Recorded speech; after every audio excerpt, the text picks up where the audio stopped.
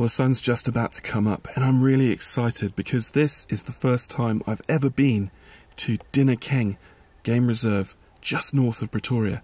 And I can't tell you how different the environment is here to what I'm used to. Normally I'm photographing in the savanna grasslands around my home in Johannesburg, but just an hour north of where I live, it's turned into a rich thornveld with tall grasses, deep thickets, thorns and acacia trees, and lovely tall grass at the end of summer. Now, it's a chill morning today. It's probably the first bite of winter that I'm feeling, and that's also exciting because winter is a wonderful time to photograph animals in South Africa.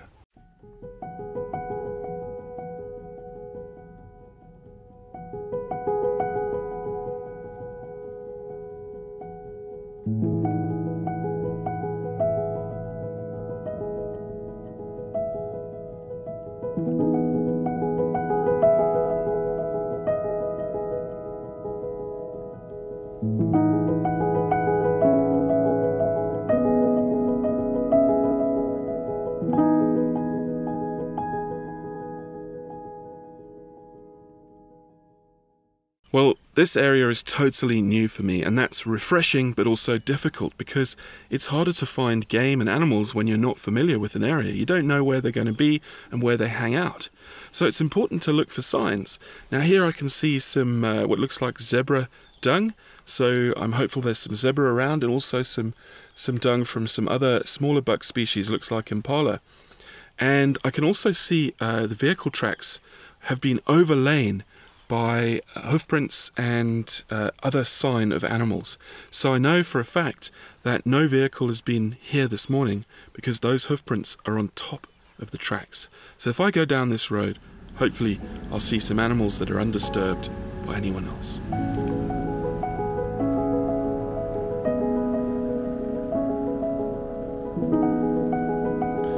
Well, here's more of that sign that I was talking about. These are quite clearly lion tracks, and quite surprising really to see them coming down the road. Now, lions like to patrol their territories and often walk down roads, and they will leave these tracks in the early morning, so seeing lions on a road like this is actually quite likely, especially given the fact that they don't, like all cats, like getting very wet, and the grass has dew in it, so they prefer to patrol down the roads. One often sees lion tracks, and it's as well to pay attention to them. Now these are going away in the direction that I'm not going, so I've obviously already driven past perhaps this lion, and it's busy hiding in the bush somewhere where I won't see it.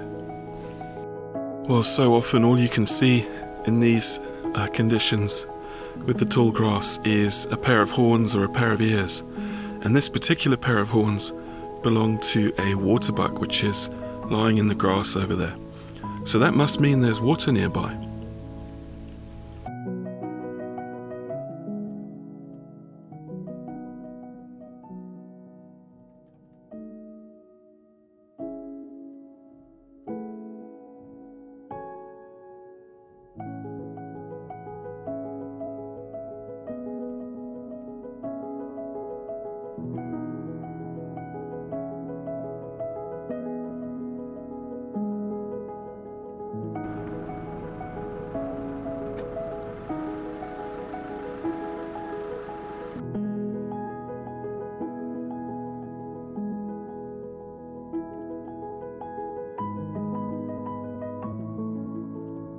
I've come across a small herd of female kudu, the grey ghosts.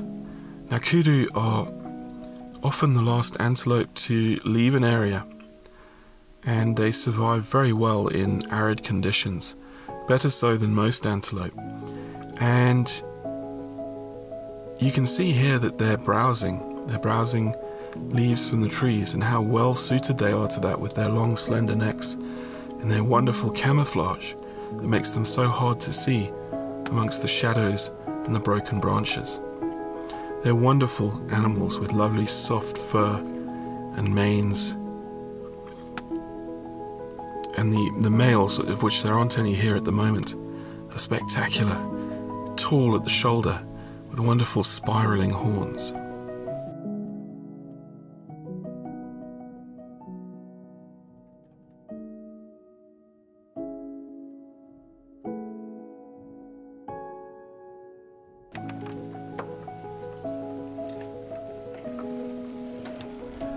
Well, it's nice to get out the car and just walk very briefly around a place like this and just see what else is around that you can't normally see from a vehicle. So on the ground here we've got some long grasses, some flowers. I don't know if they're flowers or weeds, probably a bit of both, and some nice trees. We've got some sweet thorn and a red bush willow over there, which is quite nice to go and see.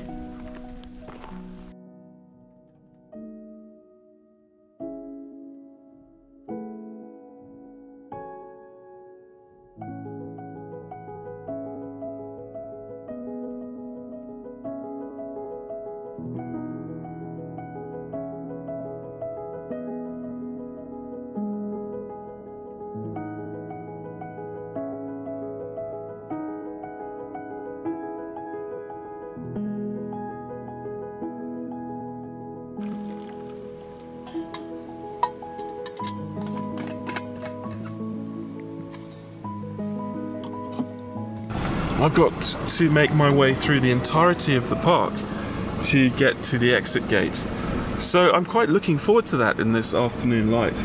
It's been a relatively slow day here so far, but I think that's only to be expected when one's visiting somewhere for the very first time and you don't really know where to find things or where the animals are or where the shots are. But it's been great just exploring this place, and the road network, it's actually wonderful. There's roads all over the place and every corner is new. I can't tell you how exciting that is for me, because pretty much everywhere else I know like the back of my hand. So yeah, it's been great, and I'm looking forward to heading west as the sun sinks lower and maybe seeing something that I can actually photograph for you guys and show you what it's like out here.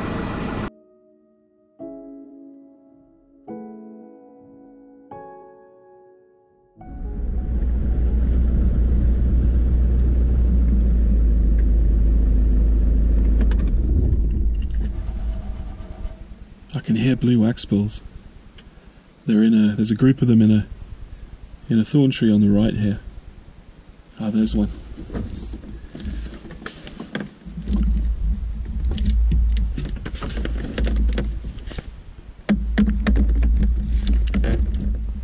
I never stay still long enough, these birds, especially with me trying to fit my camera to its mount.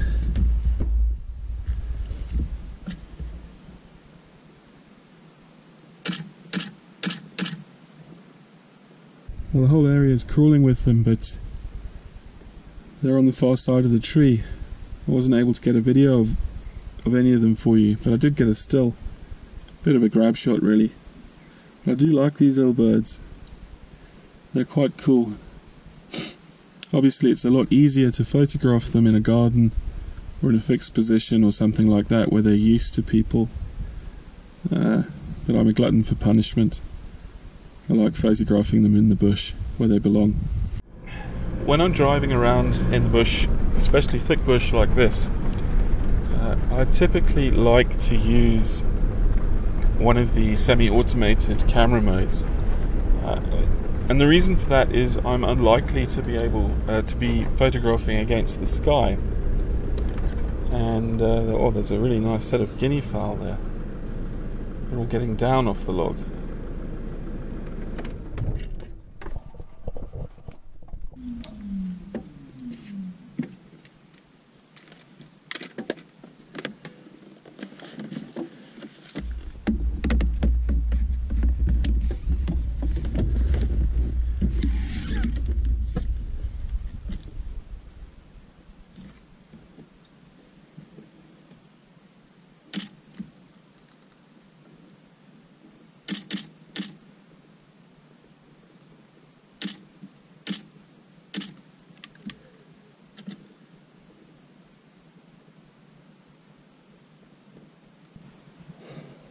Man, it's a pain on the arse trying to do video. So I was just doing a piece to camera about the importance of using a semi-automated mode in bush like this. And of course I ran straight into a situation that it made it much more difficult to use a semi-automated mode. So he's 𝗟𝗓𝗡𝗥𝗠 now. We're sitting on a log with a busy background and a much brighter background. Exactly the kind of situation you don't want to use a semi-automated mode in.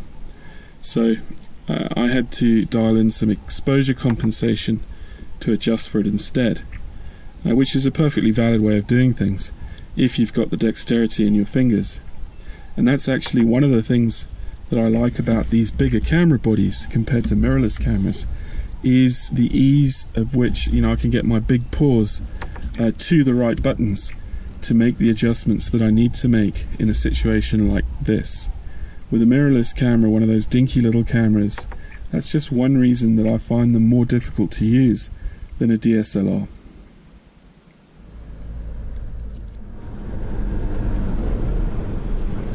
So things are getting interesting here. There's an impala ram running through the dappled sunlight of the bush. On my left there's a 𝗟𝗓𝗙𝗥𝗠 trotting across the road in front of me, and a tree squirrel in the tree on my right. And it all happened just as I decided to do a piece to camera to you guys. What are the chances? Anyway, I wanted to talk a little bit about why I use semi-automated mode. Oh, there's a jackal up ahead. I'm going to have to stop. It's all happening here. So I spotted a jackal up ahead just after that little piece to camera. I can't catch a break. So this afternoon light is looking good, and the animals are coming out. Let's see if I can catch up to this jackal. I've still got an 800 here, which is a big telephoto for this kind of business. Maybe I'll change down. I think the jackal trotted off down this road to my right. And they don't typically hang around long. There he is, he's going down the road. Let's see if I can get a video for you.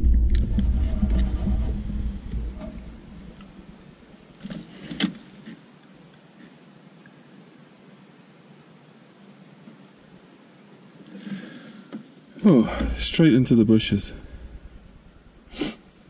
Oh, here he is.